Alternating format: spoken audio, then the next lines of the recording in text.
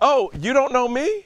I'm Dr. David. I'm here to talk to you about all things HIV and sexual health. Undetectable equals untransmittable basically means that you cannot transmit HIV to someone who is negative if you're living with HIV and sustain a viral load of less than 200 copies on your medication.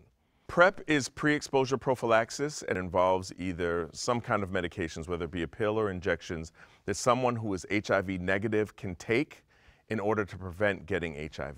So PEP is post-exposure prophylaxis. A lot of people have made the analogy that it's kind of like a morning after pill. It's somewhat like that, but the thing is you have to start taking it within 72 hours or 3 days after the potential exposure, and then you have to take it for 4 weeks straight.